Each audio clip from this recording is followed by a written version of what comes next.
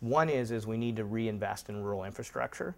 A lot of people don't realize this, but the food system as a whole, so we're looking at production all the way through distribution and sales, restaurant trade, et cetera, is the second largest employer in Ontario. So there's a huge opportunity for job growth in the food sector. We need more investment in rural infrastructure. We've lost most of our processing capacity in Ontario. Prince Edward County, for instance, in the 1950s was the tomato capital of Canada. There isn't a single tomato processing plant left in Prince Edward County. So we need reinvestment in processing capacity. We need reinvestment in post-harvest handling capacity. I mean, Quebec, for instance, does huge investment. Even places like California, the public sector invests in rural infrastructure. The second area I would look at is regulatory review. Most regulations around the food sector are written for large companies, and they don't take into account the unique needs of small companies. I'll give you a concrete example. A good friend of mine who runs an abattoir, the regulator and came in. we all have a friend like that. We all have a friend like that, absolutely. The regulators came in and said, you know what? The regulations say you have to have male and female washrooms. And his response was, well, I'm the only employee here. Well, I don't think I need a female washroom. My wife does come down to the plant every now and then, and she uses the washroom, but you know what? We don't have a problem using the same washroom at home. So why is it a problem here? And they said, no, no, no. The regulations say 2 washrooms. So he went to put a second washroom in and realized the way the plumbing worked, it was going to cost him $40,000 to put it in. He said, the heck with it. Closed his shop down. So there's like 20 farmers who now don't have a place to process their meat products and sell in their consumer trade. So we need to review regulations across a whole host of areas. We got to get the incentives right. And so one of the most interesting things that's developed recently, particularly in Europe and also in the US, and starting to happen in Canada, is the concept of actually paying farmers for providing society with ecological goods and services like clean air, clean water, clean soil, and carbon storage. And so in Ontario now we have a pilot project happening called ALICE, Alternative Land Use Services, where farmers are actually taking land out of production to create buffer zones around streams, or to replant native prairie grass to protect endangered species, to put in bee habitat, so we have pollinator habitat, things like that. And they're paying farmers. It's not a huge amount of money, but it's enough to create a real incentive to say, you know what, you're creating real public value by being good stewards of the land, and we as a society are going to reward you for that. And is that a time commitment? I mean, do they do that for a number of years, or is it long term? Yeah, it's usually a year-over-year payment. Okay. And so I'll give you an example. There's a farmer I know who has replanted native prairie grass down in Norfolk County, and he grazes cattle on it. And so in a native prairie grass system, one, it provides endangered species habitat. So it's a new way of thinking about endangered species legislation. So right now we regulate that at a huge cost to farmers. So here's a way to create an incentive for them. So as he puts it, society gets my native prairie grass for 10 months out of the year. It stores carbon just as well as trees do. So we have a carbon storage system. It filters water that runs through the streams. We have a water filtration system. It provides habitat for native species.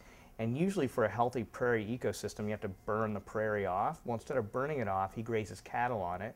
So now we have grass-fed beef, a premium, healthy product to go into the marketplace. So just little nudges help farmers move in the right direction. Right. The fourth area that government can play a big role in is marketing support. And I would say that's probably the area where we've seen the government move the most. You've probably seen, you know, for those of us in Ontario, we've seen the Pick Ontario Freshness program and little Foodland jingles and things like that. My biggest criticism around that would be that we no longer live in a mass market society. I mean, if you think about it, you know, we have multiple cable channels, you know, multiple internet sites.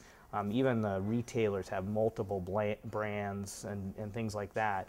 And so most of our marketing support has been for local farmers, or for Ontario farmers anyway, has been around sort of broad support without looking at how we segment marketing support. So getting away from marketing things as commodities and moving more towards marketing things as value propositions targeted to different market segments. The organic sector over the last decade has experienced the fastest rate of growth of any sector in the food system. So double-digit growth annually for 10 years. So that's a value proposition of you're going to get food that's not grown with chemicals and it's grown in an environmentally responsible way.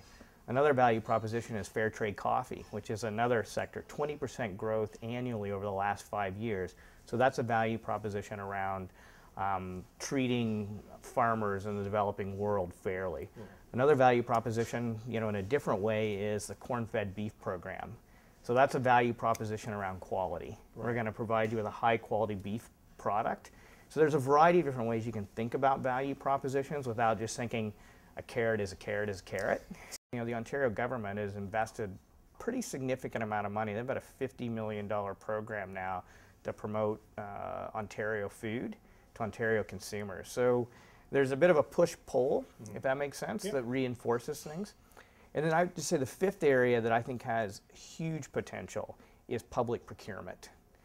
So if you think of the United States, over 200 universities in the United States now have procurement policies where they have to source a certain amount of local food for their cafeterias and things like that.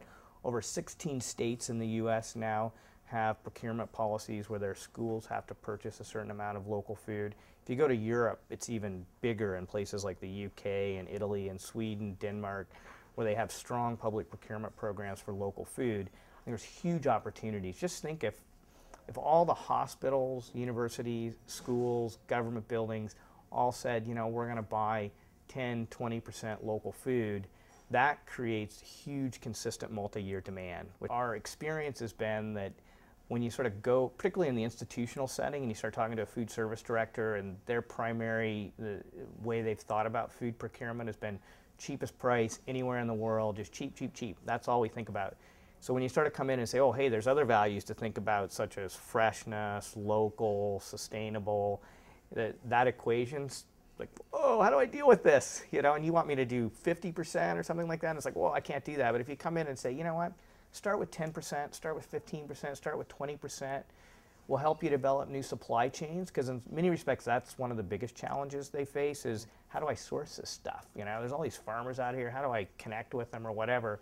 So once you start building new supply chains, building new relationships, and putting that system in place, then suddenly it becomes easier to ramp up over time. And so we tend to suggest starting with a smaller threshold with annual increases over time, sort of a philosophy of continuous improvement. At U of T, we did a study at one of their residence halls that has about, I think, a couple thousand students. 1,000 students, but they serve 2,000 meals a day, so lunch, dinner. And they realized they were throwing out 442 pounds of food a day. 442 pounds of food a day. So the way they educated their students and were able to afford some of the cost increases is they did a whole food waste education program where they said, here's how you're wasting food. They forced the students to start putting their scraps into a green bin, so they physically were confronted with how much they were wasting.